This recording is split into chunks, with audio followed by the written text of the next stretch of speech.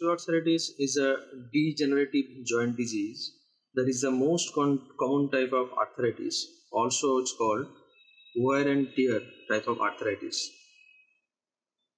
That is happening in large joints like knee, hip, shoulder, wrist joint. What happens in osteoarthritis? The articular cartilage that presents in the joint that gets degenerated, that leads to exposure of the raw bone and the nerve endings. That causes pain. The most common symptoms for the osteoarthritis is the pain, stiffness, swelling, gritty sensation of the joint.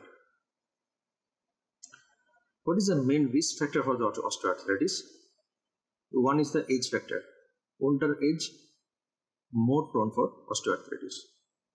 Obesity, diabetes, hyperlipidemia, etc. So osteoarthritis is a slowly progressive disease that progresses over years.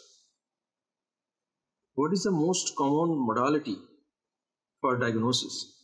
One is the X-ray, second is the MRI, and sometimes synovial fluid examinations. So what is the treatment?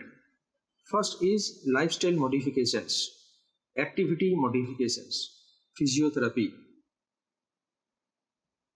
So majority of the osteoarthritis, we can halt the process of osteoarthritis in that stage by lifestyle modifications.